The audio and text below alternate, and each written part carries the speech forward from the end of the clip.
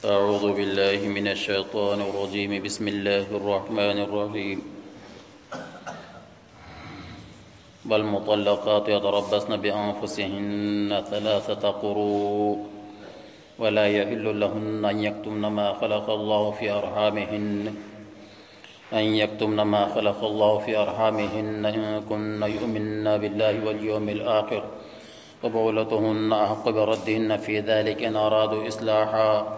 ولهن مثل الذي عليهن بالمعروف وللرجال عليهن درجة والله عزيز حكيم۔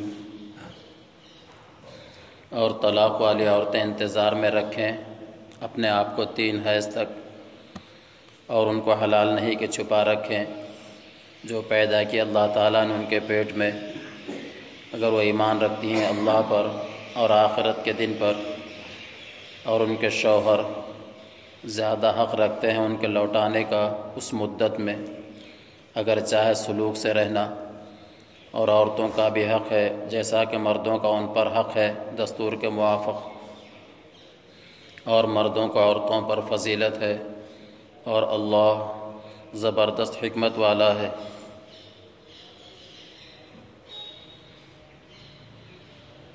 والمطلقات يتربصن بأنفسهن 3 قروء، جب مرد نے عورت کو طلاق دی تبھی اس عورت کو کسی دوسرے سے نکاح جائز نہیں ہے جب تک کہ 3 حیض پورے نہ ہو جاویں، تاکہ حمل ہو تو معلوم ہو جاوے اور کسی کی اولاد کسی کو نہ مل جائے۔ اس لیے عورت پر فرض ہے کہ جو ان کے پیٹ میں ہو اس کو ظاہر کر دیں، خواہ حمل ہو یا حیض آتا ہو، اور اس مدت کو عدت کہتے ہیں۔ معلوم کرنا چاہیے کہ یہاں مطلقات سے خاص وہ عورتیں مراد ہیں کہ ان سے نکاح کے بعد صحبت یا خلوت شرعیہ کی نوبت خاوند کو آ چکی ہو، اور ان عورتوں کو حیض بھی آتا ہو اور آزاد بھی ہوں، کسی کی لونڈی نہ ہو، کیونکہ جس عورت سے صحبت یا خلوت کی نوبت نہ آئے اس کے اوپر طلاق کے بعد عدت بالکل نہیں ہے، اور جس عورت کو حیض نہ آوے، مثلا صغیر سن ہے یا بہت بوڑھی ہو گئی یا اس کو حمل ہے، تو پہلی دونوں صورتوں میں اس کی عدت 3 مہینے ہے، اور حاملہ کی عدت میں وضع حمل ہے۔ اور جو عورت آزاد نہ ہو بلکہ کسی کے شرعی قاعدے کے موافق لونڈی ہو، اگر اس کو حیض آتا ہو تو اس کی عدت 2 حیض، اور حیض نہ آئے تو اگر وہ صغیر یا بڑھیا ہے تو اس کی عدت 1.5 مہینہ ہے، اور حاملہ ہے تو وہی وضع حمل ہے۔ دوسری آیاتوں اور حدیثوں سے یہ تفصیل ثابت ہے۔ عدت کے اندر مرد چاہے تو عورت کو پھر رکھ لے، اگرچہ عورت کی خوشی نہ ہو، مگر اس لوٹانے سے مقصود سلوک اور اصلاح ہو۔ عورت کو ستانا یا اس کو دباؤ میں رکھنا یا اس کے ذریعے سے مہر معاف کرانا منظور نہ ہو، یہ ظلم ہے۔ اگر ایسا کرے گا تو گناہ گار ہوگا، گو رجعت صحیح ہو جائے گی۔ پھر یہ امر حق ہے، جیسے مردوں کے حقوق عورتوں پر ہیں ایسی عورتوں کے حقوق مردوں پر ہیں، جن کا قاعدے کے موافق ادا کرنا ہر ایک پر ضروری ہے۔ تو اب مردوں کو عورت کے ساتھ بدسلوکی اور اس قسم کی حق تلفی ممنوع ہوگی، مگر یہ بھی ہے کہ مردوں کو عورتوں پر فضیلت ہے اور فوقیت ہے، تو اس لیے رجعت میں اختیار مرد ہی کو دیا گیا۔ ایک آیت تلاوت کی گئی، آیت نمبر 228۔ اس میں اللہ تبارک تعالیٰ نے طلاق کے بعد عدت کا مسئلہ بیان فرمایا۔ سب سے پہلے جان لینا چاہیے کہ طلاق کوئی ثواب کی چیز اور فضیلت نہیں ہے، جیسا کہ آج کل دشمنان اسلام اس کو ذریعہ بنا کر ڈھنڈورا پیٹ رہے ہیں، اور سارے مسائل میں لے دے کر ان کو یہی ایک مسئلہ جس سے معلوم ہوتا ہے کہ بہت محتم بشان اور اہم ہے، اور عورتوں کے ساتھ وہ اس کے ذریعے سے اور خصوصاً مسلم عورتوں کے ساتھ رواداری اور انصاف کا معاملہ کر رہے ہیں۔ حالانکہ خود وہ اپنے گریبان میں جھانک کر دیکھیں تو لاکھوں کی تعداد میں غیر مسلم عورتیں ایسی ہیں جن کی حیثیت دھوبی کے کتے کی ہے، نہ وہ گھر کے رہے نہ گھاٹ کے۔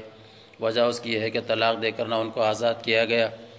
اور نہ ان کو ان کے شوہر ان کے حقوق ادا کرتے ہیں تو ظاہری بات یہ ظلم نہیں تو اور کیا ہے۔ دین اسلام یہ دین فطرت ہے۔ دین فطرت کا مطلب یہ ہے کہ اللہ تبارک تعالیٰ نے انسان کو جس فطرت پر پیدا فرمایا، جو اس کے بشری تقاضے ہیں اس کو اللہ تعالیٰ خوب بہتر طریقے سے جانتے ہیں۔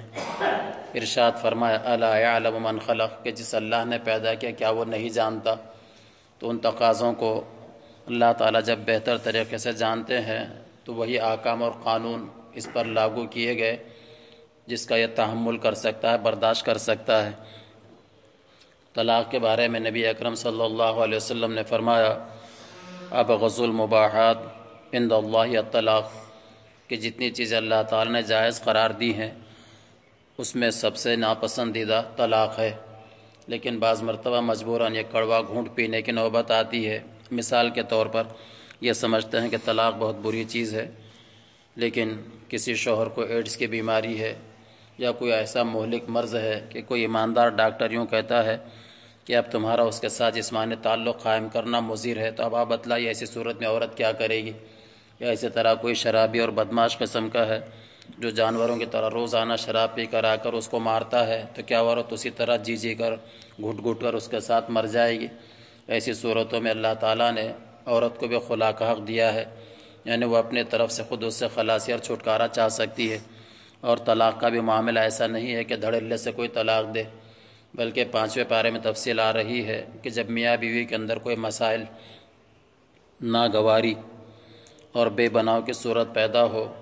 تو فعظوہن، تم ان کو پہلے محبت کے ساتھ پیار کے ساتھ سمجھاؤ۔ ہو سکتا ہے سمجھانے کی وجہ سے اللہ تعالیٰ دونوں میں صلح صفائی کوئی راستہ نکالے گا، اور اگر یہ بھی نہ ہو تو ارشاد فرمایا واہجرہن فی المضاجع، کہ ایک ہی گھر کے اندر میاں بیوی علیحدہ علیحدہ سوئیں تاکہ عورت کو پتہ چلے کہ یہ مجھ سے ناراض ہے، اس سے کمپرمائز اور مصالحت کر لینی چاہیے۔ اس پر بھی اگر کام نہ چلے تو فرمایا کہ وَاضْرِبُوهُنَّ، کہ تم ان کو ہلکی پھلکی مار مارو۔ جب یہ سبق پڑھا رہے تھے ہمارے استاذ نے ہم کو بتلایا تھا، اس طرح دستی اور رومال ان کے پاس رکھا ہوا تھا۔ بچپن میں آپ نے دیکھا ہوگا چھوٹے بچے وہ سوٹا بنا کر مارتے ہیں رومال اور کپڑے سے، فرمایا کہ بس اس طرح اس کو مارو، ضرباً غیر مبرحین، ایسی مار مت مارو کہ جس کی وجہ سے چوٹ آوے، ہڈی پسلی ٹوٹ جائے۔ نیز فرمایا اجتنبوا الوجہ، چہرے کے اوپر مت مارو، کیونکہ اللہ تبارک تعالیٰ نے انسان کی شناخت کو اس کو ذریعہ بنایا، اور یہ مار جانوروں کی طرح نہیں بلکہ مصلحتاً اس کو سمجھانا ہے۔ اس پر بھی بس اگر نہ چلے تو فبعثوا حکما من اہلہ وحکما من اہلہا، کہ ایک پنچ عورت کی طرف سے اور ایک مرد کی طرف سے بھیجو۔ اگر وہ دونوں مصالحت کا ارادہ کرتے ہیں اللہ تبارک تعالیٰ کو ایسی شکل نکالے گا کہ ان کی بگڑی بن جائے گی۔ اس پر بھی اگر کام نہ چلے تو پھر فرمایا کہ ایک طلاق دو، اور وہ طلاق بھی کیسے؟ ایک ساتھ 3 نہیں، بندوق کے گولی کی طرح، بلکہ طلاق کی شکل یہ ہے کہ ایسا طہر، یعنی عورت کو ماہواری آ کر جانے کے بعد جب وہ پاک ہوتی ہے اور اس پاکی میں ہم بستری کی نوبت نہیں آئی تو تب اس کو ایک طلاق دو۔ اس کو طلاق حسن کہتے ہیں، جس کا مطلب یہ ہے کہ جب اسے ہم بستری کی نوبت نہیں آئی اور پھر طلاق دیا تو عدت گزارنا آسان ہو جائے گا، ورنہ ہم بستری کی نوبت آنے کے بعد اس کا خطرہ رہتا ہے، ہو سکتا ہے کہ حمل قرار پا گیا ہو تو عدت کو کہاں سے شمار کریں۔ اسی کو یہاں پر بیان کیا گیا ایک مسئلہ کہ اگر کسی شخص نے اپنی بیوی کو طلاق دی اور طلاق دینے کے بعد اب وہ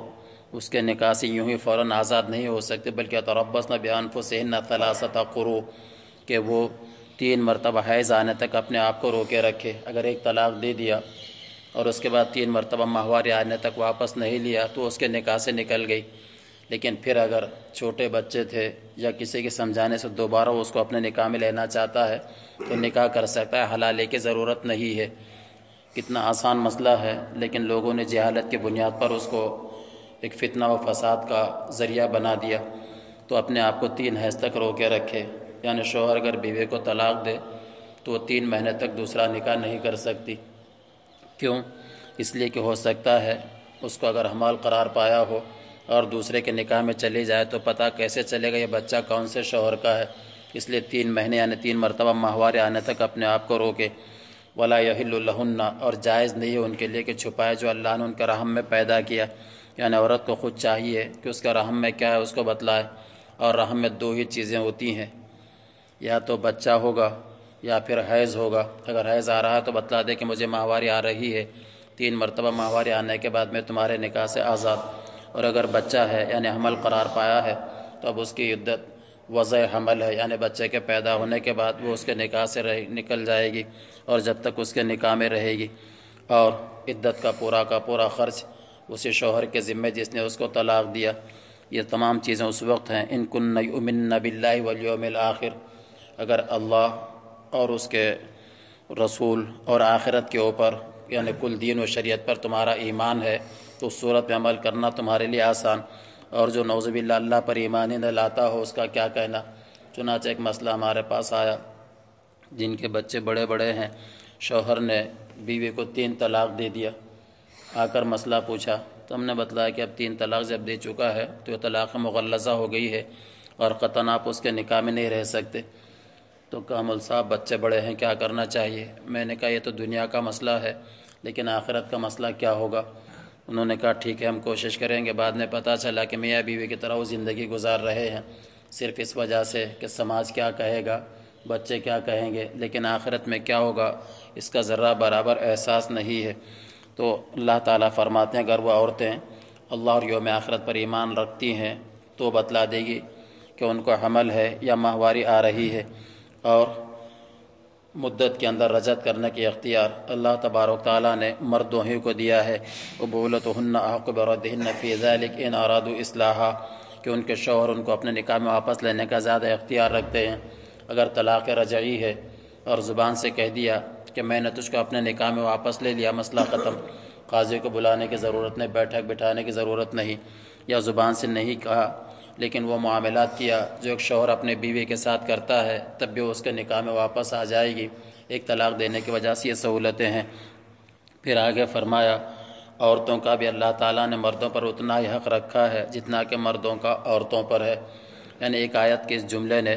پوری حقیقت واضح کر دی جو آج اسلام دشمن عناصر ڈھنڈورا پیٹ رہے ہیں کہ مسلمانوں میں عورتوں پر بڑا ظلم ہوتا ہے۔ ان اہلوں کو یہ آیت پڑھ لینی چاہیے، وبولتہن احق بردہن، اور اس کے آگے ولہن مثل الذی علیہن بالمعروف، کہ اللہ تبارک تعالیٰ نے عورتوں کے جیسے حقوق رکھے مردوں کے بھی اور مردوں کے عورتوں پر، اور ان حقوق ادا کرنے کا کتنا اہتمام کہ نبی اکرم صلی اللہ علیہ وسلم جب اس دنیا سے پردہ فرما رہے ہیں تو آپ کی زبان پر الفاظ تھے اتقوا اللہ فی النساء، اتقوا اللہ فی النساء، کہ عورتوں کے معاملے میں اللہ سے ڈرو، عورتوں کے معاملے میں اللہ سے ڈرو۔ یعنی آخر وقت میں آپ یہ نصیحت اور وصیت فرما رہے ہیں جس سے پتہ چلتا ہے کہ عورتوں کے مذہب اسلام میں کیا اہمیت ہے۔ آگے ارشاد فرمایا وَلِلرِّجَالِ عَلَيْهِنَّ دَرَجَةٌ، اللہ تبارک تعالیٰ نے مردوں کو عورتوں پر ایک گنا فضیلت عطا فرمائی ہے۔ فضیلت اس وجہ سے کہ وہ قوام ہے، اس کی عقل کامل ہے، وہ اپنے قوت بازو سے کما کر عورتوں کو کھلاتا ہے، پرورش کرتا ہے، اور اللہ تبارک تعالیٰ غالب حکمت والے ہیں۔ جیسے اللہ تبارک تعالیٰ نے مردوں کو طلاق کا حق دیا ہے، ظلم و تشدد کی صورت میں عورت بھی قاضی کے ذریعے سے مقدمہ داخل کر کے اس سے خلا لے سکتی ہے، اور اگر وہ خلا بھی نہیں دیتا، جیسا کہ بعض مرتبہ ہوتا ہے کہ میں تجھے سڑا کر مار دوں گا، تو اس صورت میں قاضی کو نکاح کے فسخ کرنے کا بھی حق ہے، یعنی عورت کے مقدمہ داخل کرنے سے قاضی شرعی طریقے سے پیروی کر کے نکاح کو فسخ کر سکتا ہے۔ اب آپ بتلائیے عورتوں پر انصاف ہے یا ظلم ہے؟ اور یہ تو اللہ کا احسان ہے کہ طلاق اختیار اللہ تعالیٰ نے مردوں کو دیا ہے، ورنہ عورتوں کو اگر اختیار دیا جاتا تو وہ کہتا تو نے مجھے عید پر چپل نہیں لائی، جا میں نے تجھے طلاق دے دی، تو نے میری ساڑی نہیں لائی لہٰذا میں نے تجھ کو طلاق دے دی۔ ایک مقدمہ ہمارے پاس ایسے آیا تھا، میں نے اس خاتون سے کہا کہ جب تک تم اس سے طلاق نہ لو اس وقت تک دوسرا نکاح نہیں کر سکتے، تو وہ کہنے لگے مول صاحب بھاڑا کیا طلاق دیتا، میں نے اس کو طلاق دے دی، اب میری دوسری شادی کر دو۔ انا للہ و انا الیہ راجعون۔ طلاق کا اختیار مردوں کو ہے، عورتوں کو نہیں ہے۔ اللہ تبارک تعالیٰ ان حقوق کو امت مسلمہ کو سمجھنے کی توفیق عطا فرمائے تاکہ دین اور شریعت مذاق نہ بنے۔ سبحان اللہ و بحمدہ، سبحانک اللہم و بحمدک، ونشہد ان لا الہ الا انت، نستغفرک۔